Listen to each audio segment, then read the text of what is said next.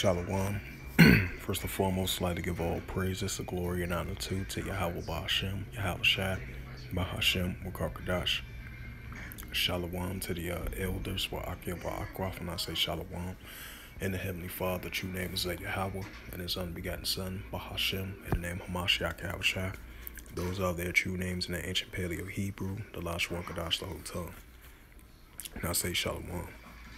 And this is a sit-down lesson that I want to bring out from ArabNews.com, and it reads, Turkish warplanes strike Kurdish militant positions in Iraq after attack kills soldier and wounded 4.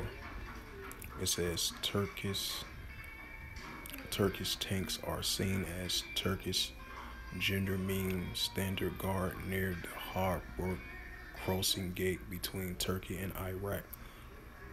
A military drill at Silepak district. AFP file photo. It says the PKK, designated a group by Turkey, the United States, and European Union, took up arms against the Turkish state in 1984. This was updated March the 20th, 2024 from AP as of March 19th, 2024, and it reads, Turkey carried out a new round of airstrikes targeting Kurdish militants in neighboring Iraq on Tuesday. Turkey's defense minister said hours after a Turkish soldier was killed and 4 others were wounded in the attack in the region. Turkey often launched strikes against targets in Syria and Iraq, which believes to be affiliated with the Kurdistan Workers, the party, or the PKK, a banned Kurdistan separatist group that was waged in insurgents against Turkey since 1980s. Wow, been a while. It says on Tuesday, the Turkish warplane struck suspected PKK positions in the Mintanya, Zap, Harkut, Gura, and Qandia region in the northern Iraq semi-autonomous Kurdish region. According to the minister's statement, the jets reportedly destroyed 27 PKK targets, including caves, bunkers, and shelters. There were no immediate comment from the PKK. And this is the book of Ezekiel.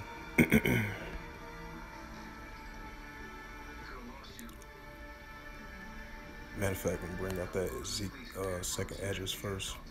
This is 2nd Esdras 15 verse 15. For the sword and the destruction, draw 9. And one people should stand up and fight against another with swords in their hands, right? The Turkish armies against the Kurdistan armies throughout the borders of Iraq and Syria.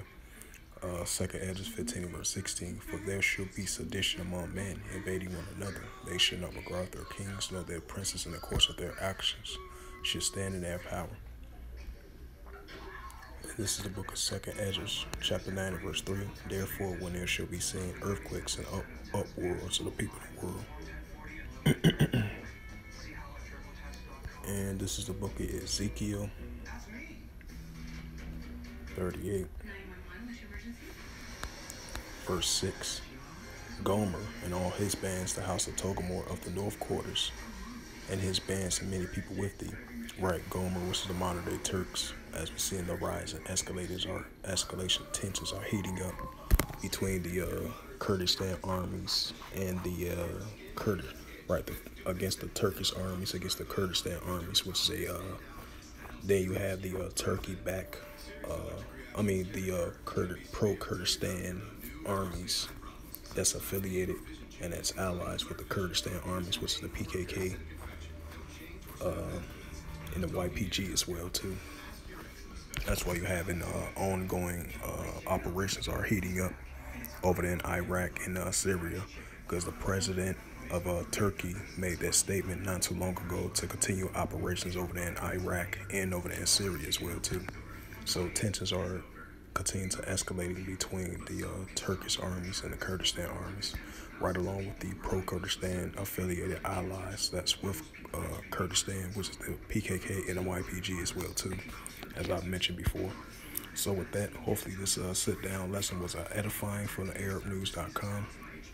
And it reads once again, Turkish warplanes strike Kurdish militant positions in Iraq after attack killed soldier and wounded 4. So with that, I'd like to give all praises and glory and honor to Yahweh Ba'ashem, Yahweh Shai Ba'ashem, Wakarkadash, and the Heavenly Father. The true name is Yahweh, and His only begotten Son, Bahashem, in the name of Mashiach Yahushai. Those are their true names in the ancient Paleo Hebrew, the Ashwan Kadash, the tongue. And until next time, I will say Shalom.